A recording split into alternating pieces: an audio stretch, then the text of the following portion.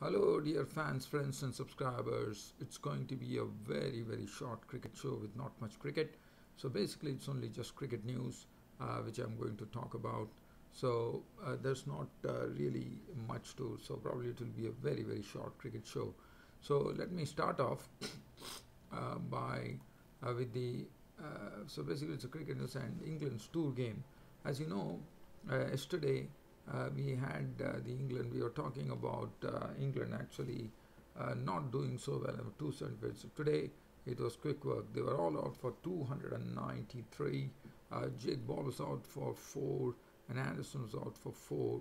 Crane was not out on six, and that was it. They all out for 293, and Fallon, the leg spinner, who got four wickets today, on his debut in first-class cricket, picked up five wickets haul. That was 22 overs and made him 73 runs and five wickets to him. Cricket Australia, well, they in their reply. They still, I thought they did a fair job of 233 for 9 declared.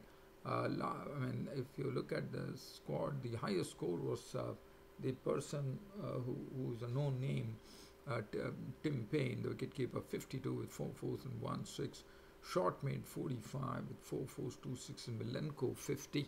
Well, the chief wrecker was James Anderson. Anderson went on to pick up 230, 248, 3 for the leggy Mason Crane. And England in their second dig, they were 5 for no loss. So that was something.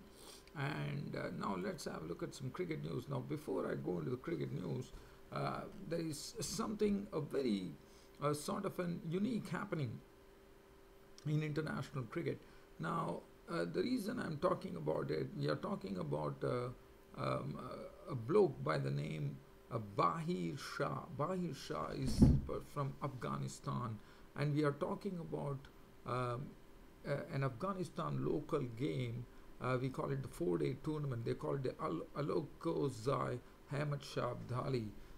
This bloke has just played 6 innings, and he has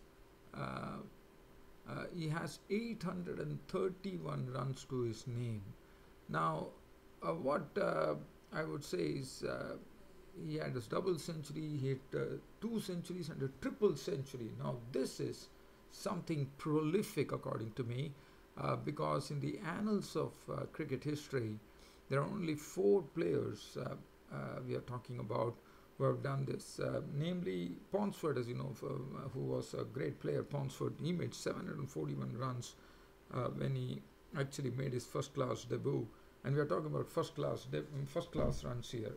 On first-class runs, Rocker made 638, Carson 585, and Rishabh Pant, you would know, he's from India, 562, is knocking on the doors of Indian cricket, as you know.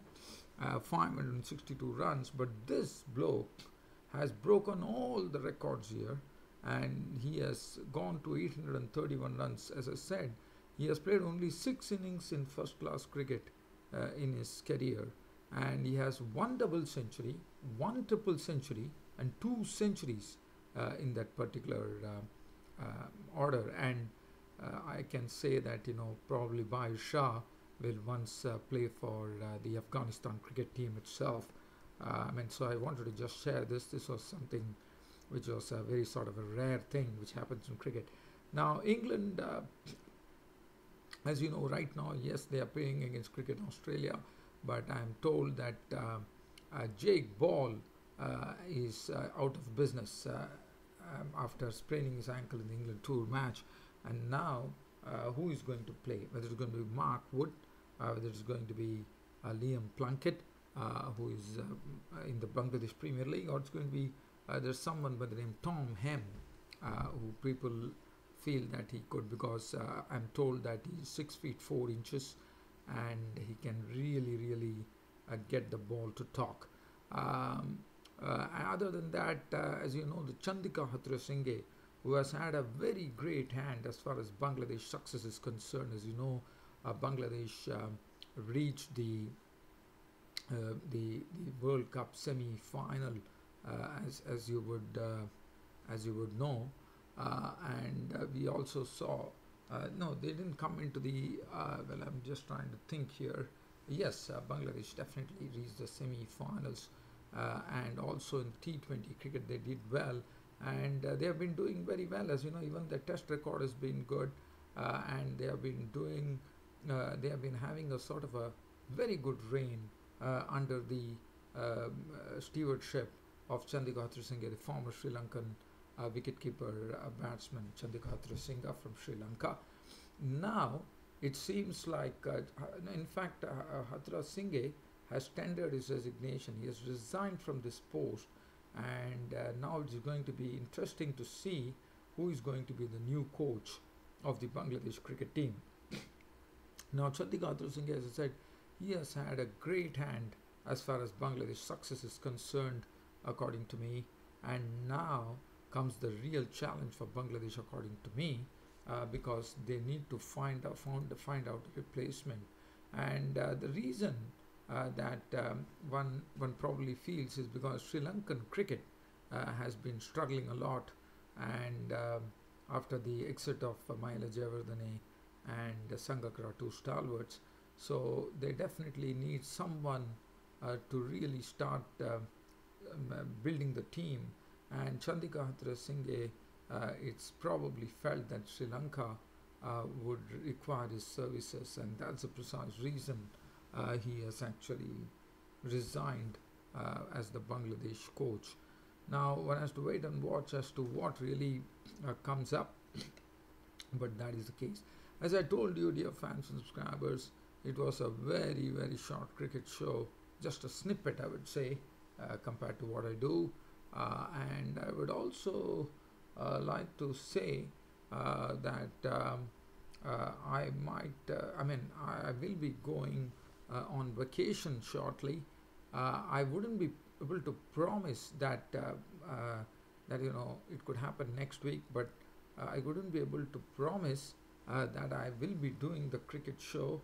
It's quite possible I might be a bit erratic, but as and when I find time, I will definitely connect to you as I normally do whenever I go on any short trip or whatever the case may be. Well, dear fans, subscribers, but I would definitely love to connect to you all. But anyways, it's not in this week. Probably it could happen next week, but I'll keep you posted about it.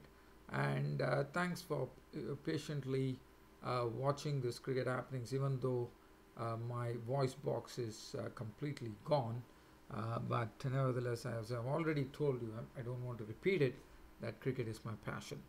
Well, dear fans, friends, subscribers, pleasure talking to you and connecting to you every day. It's good night from here. Thank you.